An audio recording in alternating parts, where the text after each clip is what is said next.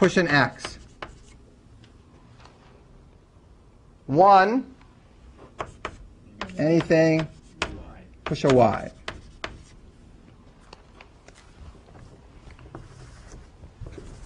Okay.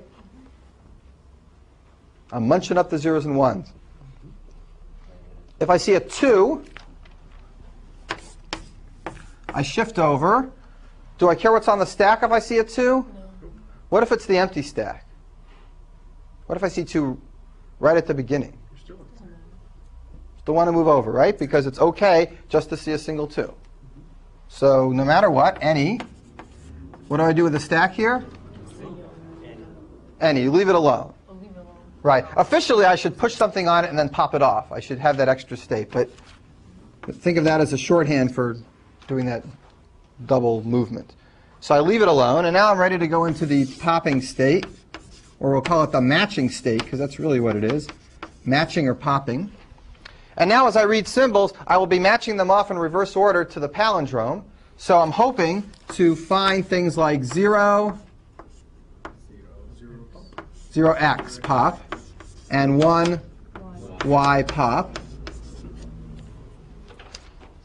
If I hit a z when I'm looking at a 1 or a 0, I'm dead, right? That's no good. If I hit a 1x, I'm dead. If I hit a 0y, I'm dead. All of those arrows that I'm not drawing in here are implied to go to a dead state.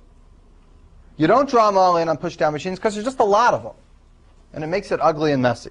So let's assume that the ones that aren't there go to dead states. How do we finish this up and succeed? If you are at the end, you empty string, z, leave it.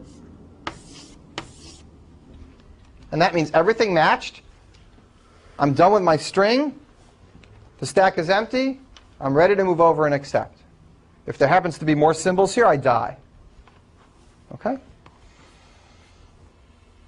Let me stop for questions about this example. This is just one step more complicated than the one before, and not all that much more complicated. But it does show you how you get palindromes now. Questions? All right. So now let's do it this way, without the 2. Here's how we do it without the 2.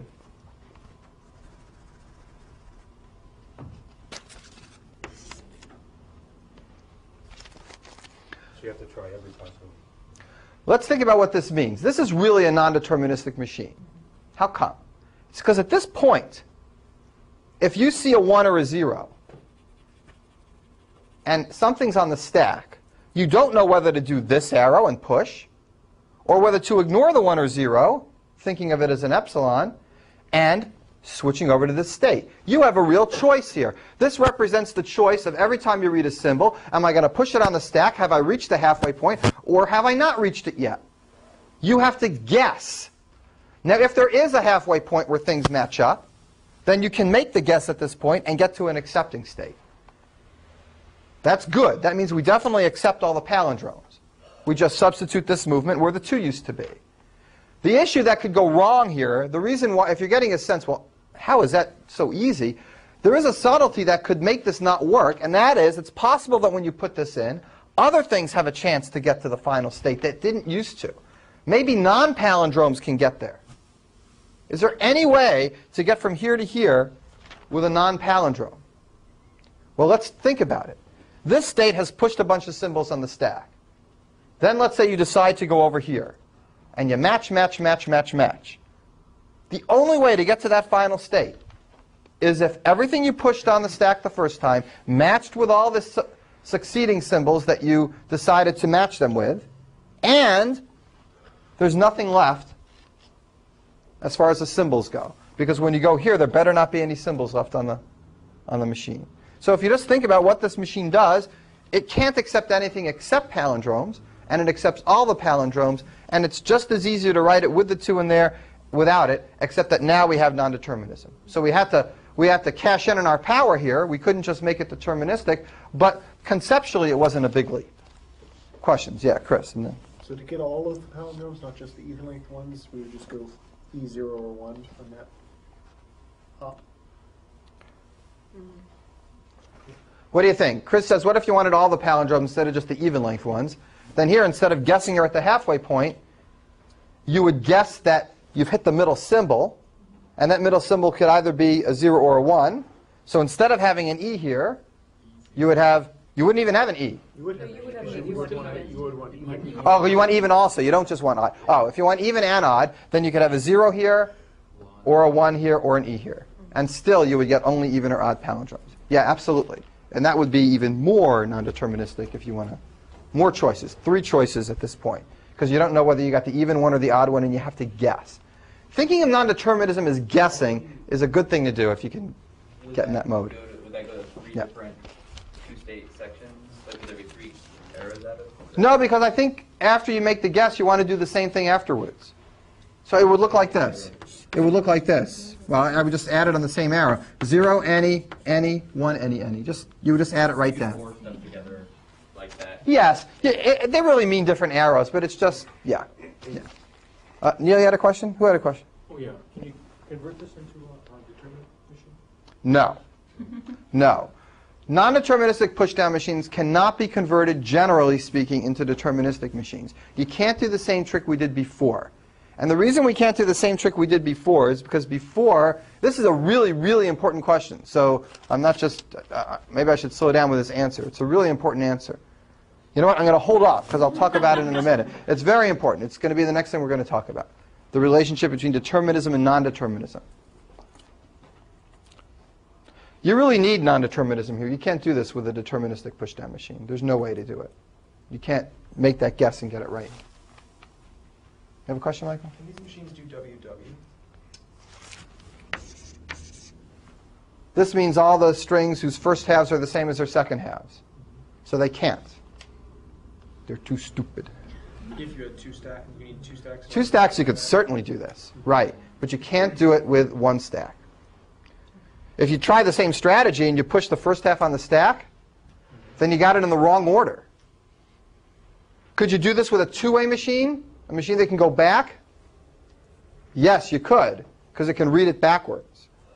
Remember I told you that if you make these things 2 ways, you actually increase power? So that's an example of that. It sort of gives you another stack. Not exactly. No, not quite another stack. Because a two-way pushdown machine is not quite as powerful as a Turing machine. Right. But it's more, well. The interesting thing is a 2-way deterministic machine. Let me show you a picture. Non-deterministic pushdown machine. Deterministic pushdown machine. I just told you that making this 2 ways, sometimes gives you more things that you couldn't do before. So a 2-way non-deterministic pushdown machine, can do a lot. And a 2-way deterministic pushdown machine can do more than a deterministic pushdown machine.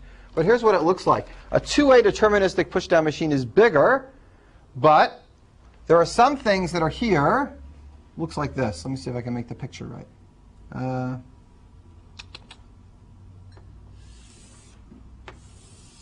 This is 2-way deterministic machine. A 2-way deterministic machine has some things that can't be done with a non-deterministic 1-way machine.